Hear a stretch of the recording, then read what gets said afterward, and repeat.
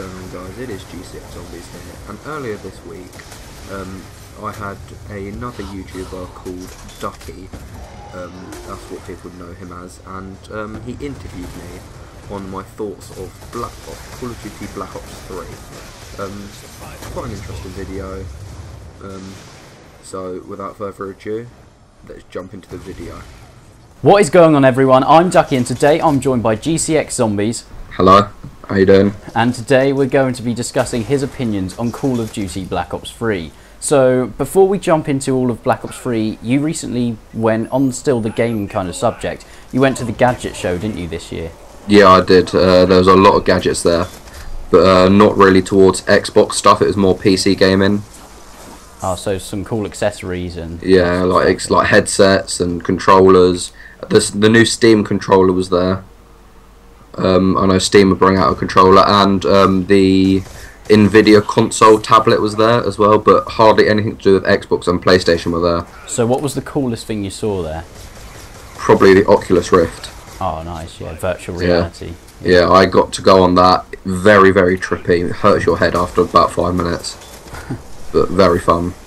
So, in Zombies, after Verrucht, we started getting traps, and we've had them ever since Verrucht, really, within Call of Duty Zombies. And in Black Ops 3, do you think they'll bring traps back, and in what way? Definitely. We've already heard, well, I've already been searching up stuff like that, and I'm hoping they bring back the acid trap from Mob of the Dead. I'm really hoping. I love that map. Mob of the Dead is one of my favourite maps, and people know how good the acid trap is, you know, because if you're running that area of the map on Mob of the Dead, that acid trap and the tomahawk helps you out for the high rounds, mainly the acid trap. Traps help you on high rounds on every map. I mean, you got the electric trap on Kino 5, you got the electric trap at the top area near Spawn. Traps are so reliable, they help you get the highest round possible. Because you don't need to worry about ammo, and by the time you're at such a large round, you don't need to worry about points either, really. So. Exactly, yeah. Yeah. And in terms of wonder weapons, what do you really want to see in the direction of that? We've had a lot over the years, all with different effects, but where do you think they could actually go with that now? Well, they could actually take it anywhere, because, you know, no one was expecting staffs in Origins, so you don't know what Triarch are going to pull out of their pocket. You know, we've had the Blundergat, we've had the Wanderwaff, so it goes from electricity to acid to shotguns to alien ray guns to, you know, freeze guns. You got the Winter's Howl. You know, people... They could even, I know they probably won't, but they could look at custom zombies and get some pretty good weapons from there. Yeah, because we've seen so much on the terms of the custom zombies, because everybody, well, there's just loads of different creators in there, really, isn't there? Yeah, exactly. I mean, if I could pick a wonder weapon to return, it'd probably be the baby gun from Shangri-La. Yeah, and on the theme of Shangri-La, we've seen a lot of kind of different types of zombies in there. We had the screaming zombie and the napalm zombie. What do you kind of think we're going to see in terms of zombie types, and what sort of zombie types do you want? Do you want different zombie types, or just all to be the same? No, I do want quite a few different zombie types. Maybe, I mean, I play a lot of Zombie Army Trilogy on the Xbox One, so and the zombies on there have armoured suits on, but not as much as the Panzer Soldat. It would just be like an iron helmet or an iron chest plate. So maybe different types of armour, maybe like different, so they look different, because at the moment they look basic. I know there's a theme for each map, so on Buried they all look like cowboys in the Wild West. Mob of the Dead they all look like prisoners and prison guards, but they could have like better stuff on them, like armoured, so some of them are actually stronger, like on Dire Eyes. Yeah, that's what where you got the armoured zombies. Yeah. But, I don't want the Napalm to return, because he was a troll. I don't mind the Shrieker. But yeah, but with the napalm, he would actually kind of block off a certain area of the map, when or a certain pathway. You couldn't really run through it as well, and the zombies would get killed when they came through. And we've actually heard from people who have played the game about this new kind of thermite grenade being introduced in multiplayer, which is kind of like a Molotov cocktail. Would you like to see that in Zombies again? I mean, yeah, that would be interesting, because I do like the Molotov on World at War, but not as much as the Monkey Bomb. Everyone loves the Monkey Bomb. Yeah, easily swap it out for that. Yeah, I mean, Exo Zombies has tried to copy it, but they're nowhere near as good.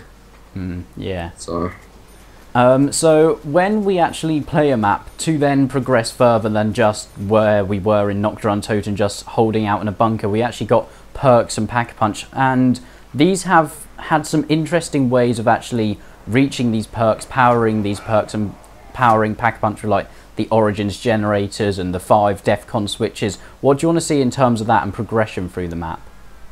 Well, everyone like has a go at me for this, but I actually quite like the afterlife system on Mob of the Dead. Yeah. I quite like it. I mean, it gives those not as talented players a second chance, because if you're playing on solo, you get 3 afterlives, and then you get a new one each round. So the people that aren't as good at zombies, they get a second chance to explore the map a bit more. They get another chance and another chance to explore the map a bit more. So that's what I like. But I like Origins as well because there's a lot to do and you don't get bored easy. Yeah, and of course the generators keep getting attacked by the Templar zombies. Yeah, they're the ones. Yeah. Yeah. So on Mob of the Dead as well, with the afterlife system, you kind of, if you go down and you're kind of in a multiplayer match, a co-op match, if you go down and then you're not entirely useless, because if you're down and you've come back from death or whatever, you're not just spawning in with a pistol and then are immediately out of the game again, dying out for the round. You actually get another chance and you can actually be of use to the other players. You can actually power things for them even if you do go down, which is a very nice system, don't you agree? Yeah, I love that system. I mean, you know, I don't really play Mob of the Dead on 4-player, but I play it like 2-player, and when my buddy goes down, it's always helpful because that revive glitch still works, so he can run around the map and turn on everything while I'm reviving him. So, which is really helpful. It's a good setup for the map for a high round. So do you want Afterlife specifically to return, or kind of new systems to be developed every single time, every single map?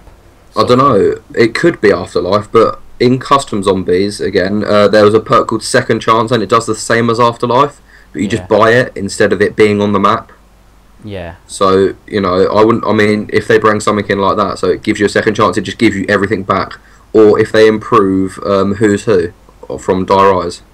Yeah, because Black Ops 2 perks weren't amazing, were they? No.